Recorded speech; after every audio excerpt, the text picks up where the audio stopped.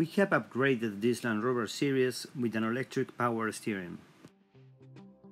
As you can see, this improvement is very discreet into the engine bay. The only differences are the dust cover that protects the steering column as well as the anchors of the system to the bulkhead.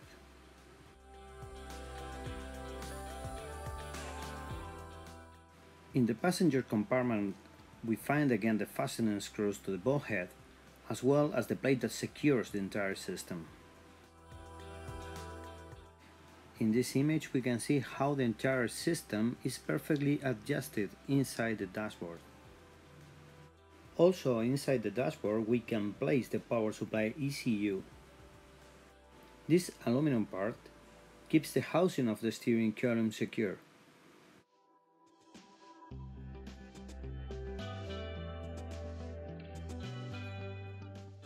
Prior to the installation, we must process the steering column. Here we can see the steering column once removed from the box and the housing. At this point we have to make two cuts. At the end of these cuts we will weld the couplings.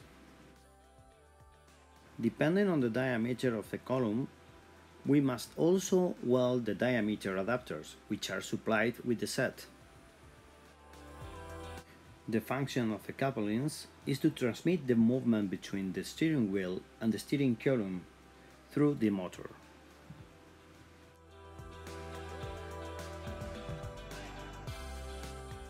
This is the final result of the lower part. Each model requires that the column cutting must be made to a certain length.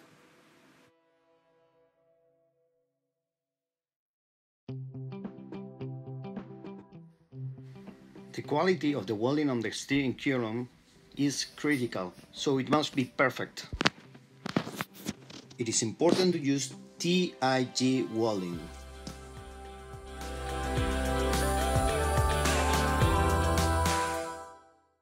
Thanks to the torque sensors that are integrated into the motor, both the force applied to the steering wheel and the resistance to rotation will be measured. With this information, the ECU will calculate how much power is requested to achieve an optimal assistance on every moment.